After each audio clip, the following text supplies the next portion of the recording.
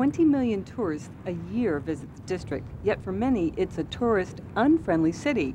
Just ask a tour bus guide. The biggest problem is finding a place for the buses to park while the tourists are in buildings and touring, because now they have to drive around and around and around, and that's not a good plan. The city wants to change this. It wants the district to live up to its world capital status in line with Paris, London, and Tokyo, and to do so, it needs a world-class transportation system. It's an international capital of the world. It's our nation's capital of the world.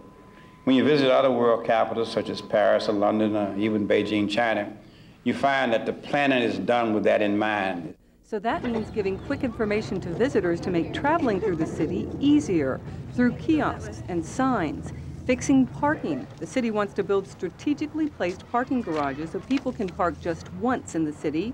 These garages will be placed so people can quickly get on metro, trolleys, or bike paths, and alleviating congestion. The city wants to run a trolley down Georgia Avenue to the southwest waterfront, have Metro connect Georgetown and Fort Lincoln, and have water taxis connect Anacostia to Georgetown and the city to National Airport. As for how to pay for all this, well, that hasn't been worked out exactly. The city is hoping that the federal government will help foot some of the bill, but it's also looking toward the private sector. A private business perhaps running the water taxis or even a light rail system.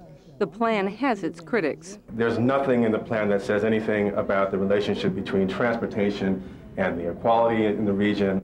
District officials say they'll see this plan through. In Northwest, Teresa Dickey, News Channel 8.